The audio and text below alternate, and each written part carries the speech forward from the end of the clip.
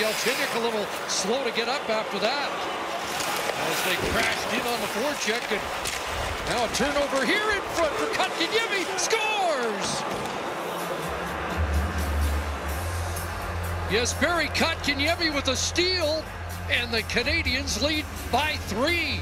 Again, in tight around the crease. Campbell unable to coordinate with his defenseman in front. At the other end, here's Nylander curling back. He's got the nice saucer pass, and Suzuki makes sure he doesn't allow that one to get through to Galchenyuk. Back at the other end, though, Kotkaniemi on the dump in.